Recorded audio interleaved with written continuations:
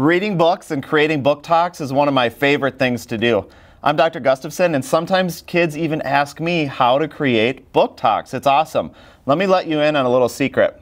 Shut the door, though. The secret to better book talks is bring in the heat. H-E-A-T. Heat stands for hook, energy, audience, and time. The hook is the most important part of your book talk. Instead of starting with your name or the title of the book, start with a hook. Hook us in. You could start with a surprising fact, ask a question, share a picture, or a sound effect. Do something catchy, something that gets us interested in your book talk.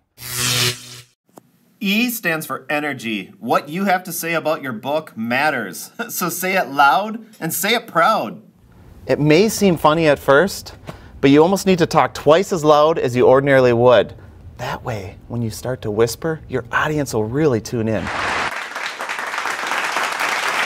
And speaking of audience, why should they care about your book?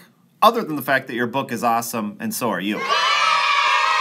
Try to think of one thing your audience might be interested in. The key is to connect your book's content to your audience in a personal way. And T? T is for time.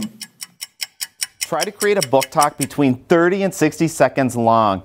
Definitely keep it under 2 minutes, please. Working on time will actually require you to practice giving your book talk. Most people do a great job with the hook at the beginning, but they don't practice how to stop or end their book talk. Timing is everything. Practice it.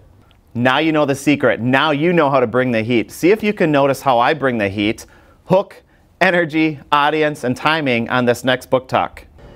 I'm Dr. Gustafson. I'm the principal at Greenwood Elementary in Minnesota. Today I will be telling you about after the fall, how Humpty Dumpty got back up again. Psst. I'm kidding. There was no heat in that book talk intro. Let's roll the real footage. This book is perfect for anyone who's ever been embarrassed before. I remember running track in high school and wanting to win the race. Well, I leaned forward at the end of the race and I fell face first at the finish line. All my friends laughed at me over and over again. But the hardest part about that was they never talked about what happened after the fall. Because guess what? I got up.